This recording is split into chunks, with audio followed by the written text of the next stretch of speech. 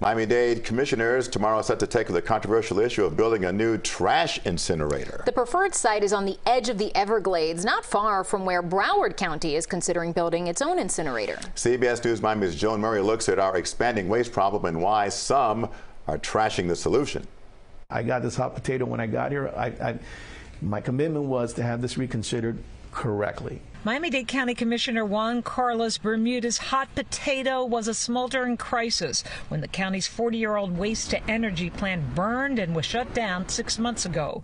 He supports a new incinerator being built away from Doral. The prime location, the old Opa-locka West Airport off US 27. Both Broward and Dade have grown exponentially, and we're going to have to deal with this issue. It's estimated everyone in South Florida generates 4.5 pounds of trash a day.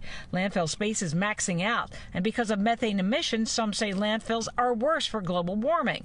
Not Richard Ramsharatar, who lives in West Broward and is fighting the possibility of 2 incinerators being built near his home. The Miami-Dade proposal off US 27 and Broward suggested incinerator off US 27 at the county landfill. It's alarming because this is going to not only affect human health, but it's going to affect the entire environment, including the Everglades, because you can't contain the toxic air pollution and the other fallouts that you would get from the toxic ash contaminating groundwater. You have the Miccosukee tribe of Indians living out there. Their entire existence could be impacted. Both Miami-Dade and Broward recognize more recycling needs to be part of the long-term trash solution.